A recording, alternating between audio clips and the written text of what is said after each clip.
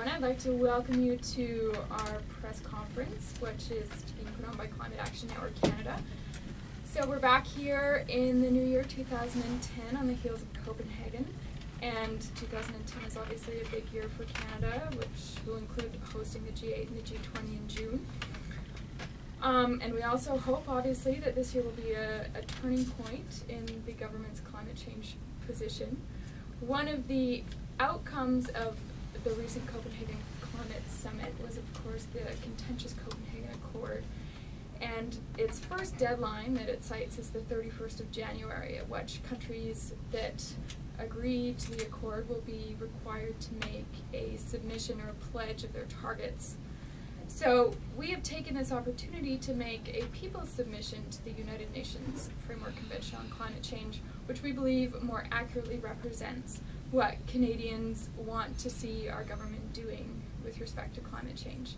So I'm going to turn it over to my colleagues John Bennett from the Sierra Club Canada, who's the Executive Director, and Dale Marshall, who's a climate change policy analyst from the David Suzuki Foundation. And my name is Hannah McKinnon from Climate Action Network Canada.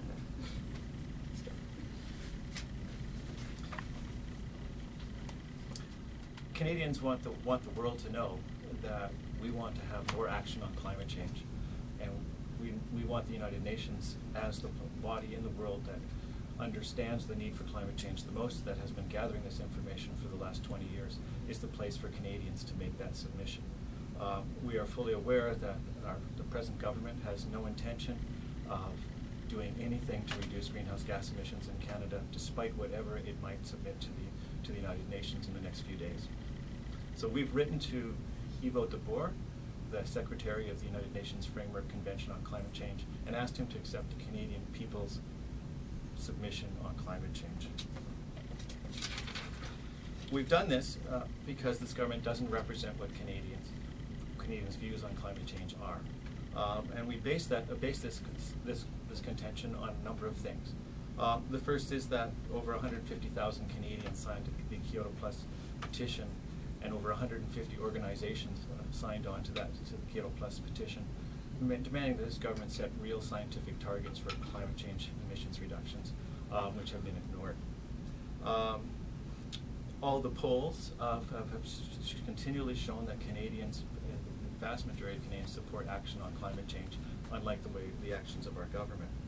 We also see that the polls tell us that Canadians still, even though we've gone through a recession, one of the worst we've ever seen, Canadians still consider climate change on a par with the economic woes of Canada. This is an important issue to Canadians.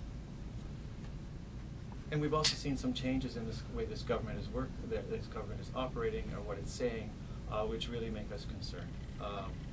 We're hearing new talk about synchronizing our position with the United States, coming from the same party and the same government that only a few years ago said it wanted a Made in Canada plan. Clearly these are just a continued list of excuses. So we have written to Mr. DeVoe and we've supplied a submission, and I'm going to ask my colleague Dale Marshall from the Suzuki Foundation to explain the details of our submission. So I'm Dale Marshall with the David Suzuki Foundation. Our submission essentially encompasses 4 parts. One is that Canada take on a science-based target. The Copenhagen Accord acknowledges that 2 degrees is a limit above which dangerous climate change ensues. We think actually that the limit should be lower than that, but even adhering to the 2 degree limit for Canada means that Canada needs to take on a target of at least 25% reductions below 1990 by 2020, way out in front of the 3% target that Canada has on the table and will probably be submitting under the Copenhagen Accord. In addition, Canada needs to do its fair share with respect to financing action in developing countries to adapt to the climate changes that are happening already, and also to curb their own emissions. So the fast-track financing that was identified in the Copenhagen Accord was $30 billion over the course of the next 3 years. Based on Canada's wealth and our contribution to greenhouse gases that are the pollution that's in the atmosphere already, Canada needs to be contributing 3 to 4% of that total. And so that means essentially $350 million per year over the next 3 years. So we want to see in the next budget on March 3rd a commitment to deliver that financing, $350 million to developing countries, as well as for the next 2 years as well. Long-term financing, in the Copenhagen Accord, it was identified as up to $100 billion per year between 2013 and 2020. And again, that total is insufficient. Estimates that we have from Climate Action Network International show that it's at least twice as much as that. And Canada needs, again, to be contributing 3 to 4% of that total. And fourthly, Canada needs to recommit to the UN process and the Kyoto Protocol. Progress can be made under the Copenhagen Accord, but it needs to be formalized under the UN framework because it's the most transparent, the most accountable, and the most democratic body for doing that. Much like the G8 and G20, there's progress that can be made there, and we very much expect and hope that climate is high on the agenda of the G8 and G20 meetings that are happening in Canada in June. And again, that progress can be brought into the UN and formalized in a way that encompasses all countries in the world, the entire global community. Let me say a few words in French. Je vais répéter un peu en français. Premièrement, aujourd'hui, on va soumettre à l'ONU, à Yvon Debar, le secrétaire du Convention cadre sur les changements climatiques à l'ONU, une soumission par la part des Canadiens et Canadiennes qui veulent que le Canada va beaucoup plus loin, qu'il y a beaucoup plus d'ambition par rapport à l'action qu'on va prendre sur les changements climatiques. C'est clair que le Parlement veut qu'on va plus loin. Une résolution qui s'est passée au mois de novembre démontre qu'un objectif qui est beaucoup plus contraignant de 25% de réduction sous le niveau de 1990 par 2020 est nécessaire.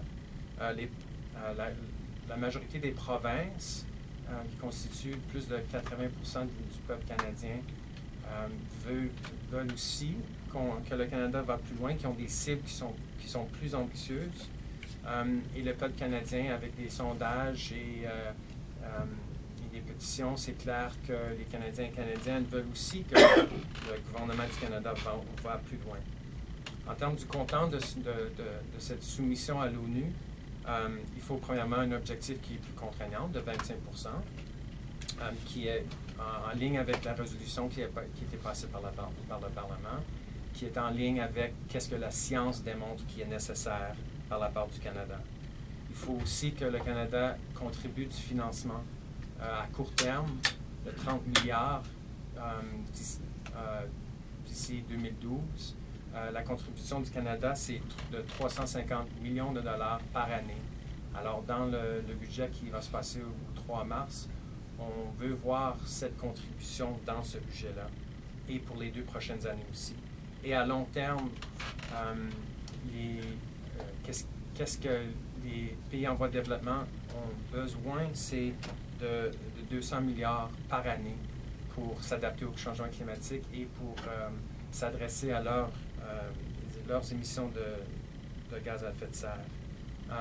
Et finalement, on veut que le Canada se recommette au processus qui se passe sous l'ONU et du protocole de Kyoto.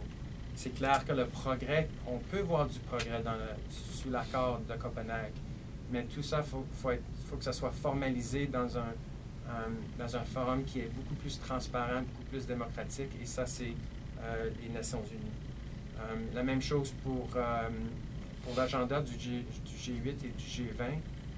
On peut voir du progrès là sur les changements climatiques. On veut que ça soit sur l'agenda et une priorité pour le Canada, qui est un pays hôte. Mais en même temps, on veut que ce progrès-là soit formalisé dans le processus de l'ONU. Alors, je vais finaliser cela et on est prêt à prendre des questions. Any questions?